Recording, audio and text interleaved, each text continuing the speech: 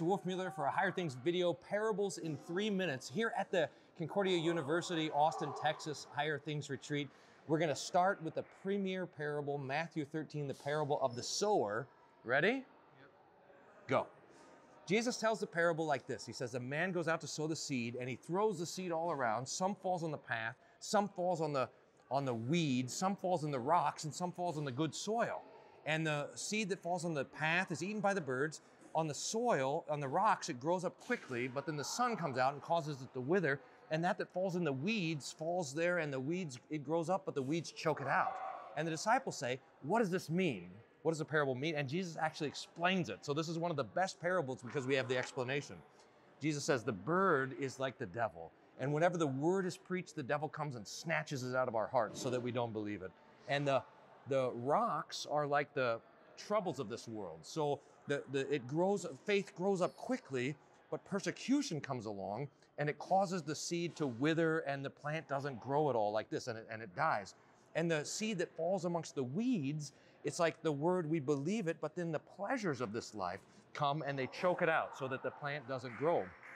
And then the seed that falls on the good soil, it grows and it produces 30, 60, even 100-fold. So it grows in its fullness. Now, Jesus was giving this parable to answer the question, why doesn't everybody believe? I mean, why is it that the word is preached and Jesus would do miracles and give all these things, but some people believe it and other people, they don't even believe it? Why is this? And Jesus says that the human heart is like this soil. Sometimes it's good, sometimes it's bad, and it's attacked by all these different things. In fact, this is the key thing for the parable, is that the word of God is under attack. The word of God is under assault. And sometimes, oh, that's not distracting at all. Sometimes the devil comes and he attacks the word directly. In fact, the devil is drawn to the word of God like a moth to the flame. He just comes to devour the word of God.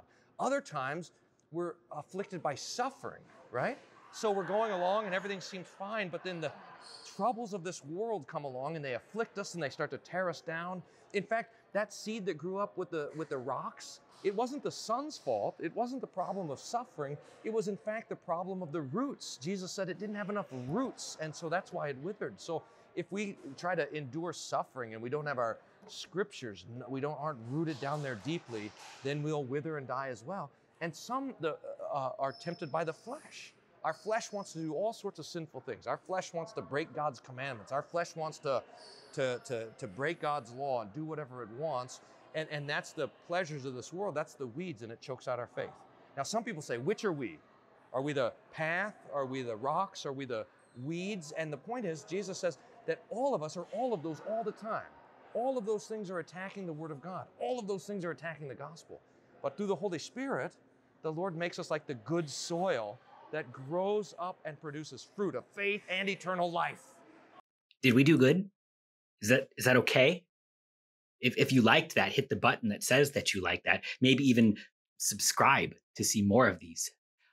Even help us fund this mission of making known the gifts of Christ Jesus to youth and young adults. If you like this video, check out our website, higherthings.org, and check out more content from Higher Things.